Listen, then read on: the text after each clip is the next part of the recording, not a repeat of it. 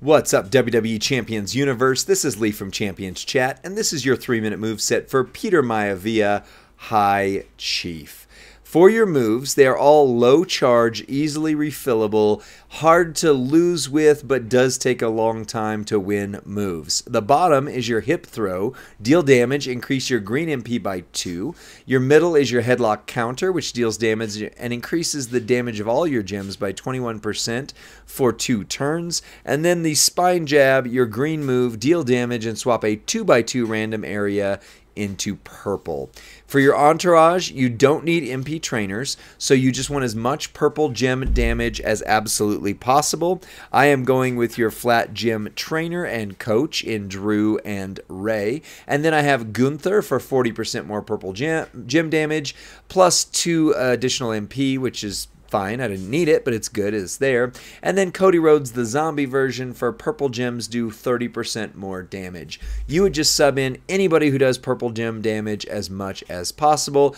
And especially for lower level CSS, this works out really well. You'll notice I do have a strap on him, but it has no bonus right now. I haven't unlocked a single thing in it. If I did, though, I would do the basic plate, which is the glowing phantom power. Whenever you break 3 purple gems, get 3 more green MP to continuously reload. So let's see how this works out.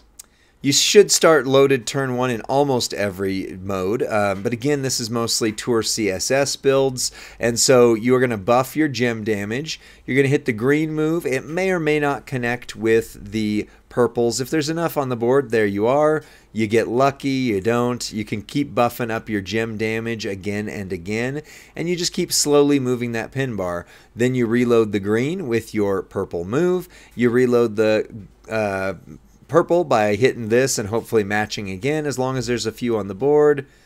See, it didn't right there, so now you got to go back in, make another match.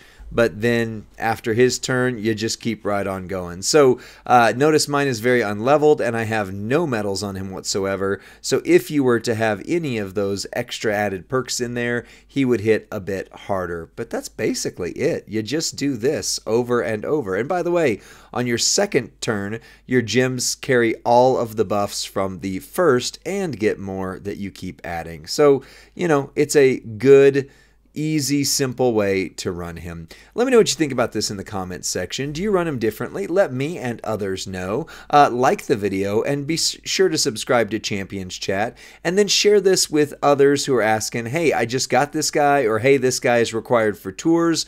Are there any good? How do I run him? This is how. Keep checking back for more. We appreciate you, and I'll see you on the next one. Bye.